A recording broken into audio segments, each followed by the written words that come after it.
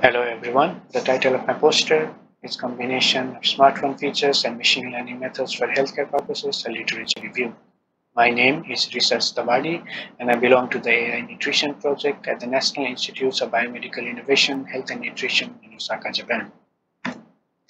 These days, it is very easy to obtain health-related data from ubiquitous devices such as smartphones and smartwatches. The application of various machine learning models into such data can help improve the quality of healthcare as well as diagnosis. There have been a number of studies conducted for disease prediction using machine learning methods. However, there are a limited number of literature review studies that provide information about databases and experiments conducted for disease prediction using machine learning and smart devices. We aim to provide such a comprehensive list through our literature review. However, we do not aim to focus on a single disease, which is why we first needed to identify a number of healthcare areas to focus for literature review. We first searched for all the relevant studies in PubMed and IEEE Explore databases. We then screened the title and abstract using our own keyword screening method. For keyword screening, we use words related to the five senses, such as eye, eyesight, voice, vocal, nasal, and so on, and determine the frequency of those words in the title of the studies. As can be seen in the figure, we identified the distribution of healthcare areas in the title of the papers, and the papers with a large number of studies were related to eye, skin, and audio or voice. We conducted the same screening method in the abstracts of the studies. We figured that the healthcare areas with the highest number of study in the abstract were also related to voice, eye, and skin. Hence, we selected the three healthcare areas for our literature review. This is the workflow of our literature review. First, we created a search string to gather as many relevant studies as possible and conducted a search in PubMed and IEEE Explore databases. After collecting the results, in the next step, in order to collect all the possible literature of interest, we used keywords such as machine, artificial, smartphone, model, features, and so on.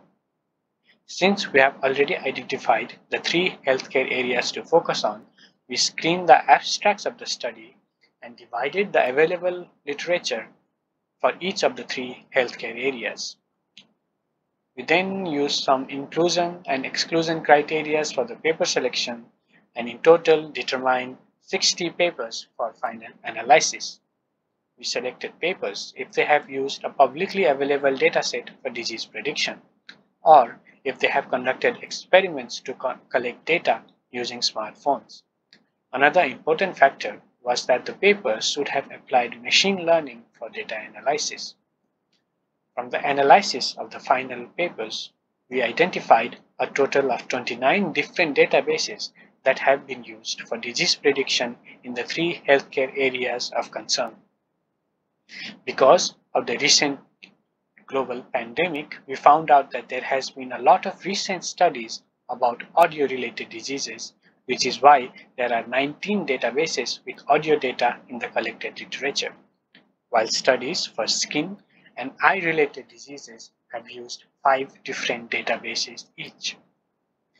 We also tried to find out about the kinds of machine learning models that have been applied and determine the frequency of the use of such models. As can be seen from the figure, convolution neural network, random forest, support vector machine, and logistic regression remain the most commonly used machine learning models. The use of the models varied on the studies, with some studies using multiple models and comparing the results, while some studies only use one model for analysis. With the availability of databases, machine learning methods used, and the details of the experiment carried out in current literature, we aim to conduct a study in the future that can use all of the available results. We aim to collect health-related data, apply machine learning methods to the collected data, and validate our results using external databases. Through such analysis, we could potentially develop an intervention and disease prediction system that encourages behavior change in the people.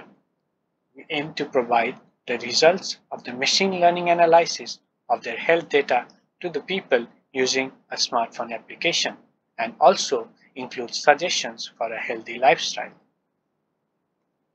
This is the poster showcasing our research and the results. Thank you.